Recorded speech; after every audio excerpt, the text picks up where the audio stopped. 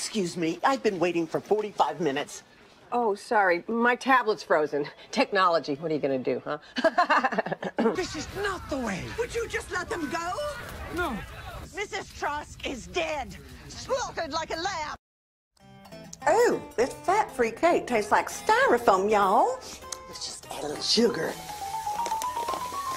And much better. Now, let's talk about why I think white sugar is superior to brown. Okay, that's enough. Oh, yikes. Hey, Mom. Hey there. I think they're, looking for you back at the hospital. Yeah, I woke up there this morning. What was all that about? I found you passed out in the kitchen the other night, and then they said you were in a diabetic coma. Are you feeling better? I never felt bad. I can tell you I sure was hungry, though, when I woke up this morning. Hey, you know, we should just swing you by the hospital. Or no, I'm not going back there. Well, they might have a list of foods for you to avoid and medication for you to take. You hop on by there tomorrow and pick that stuff up for me, would you, Margaret? Oh. I mean, Reno. You feel like doing some sewing? Well, sure.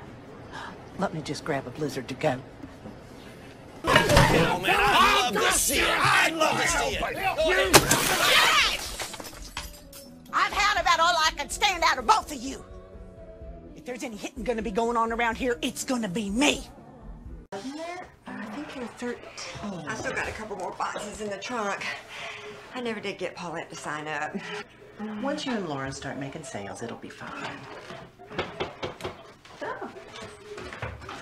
Oh, hi, come on in. Oh, good to see you.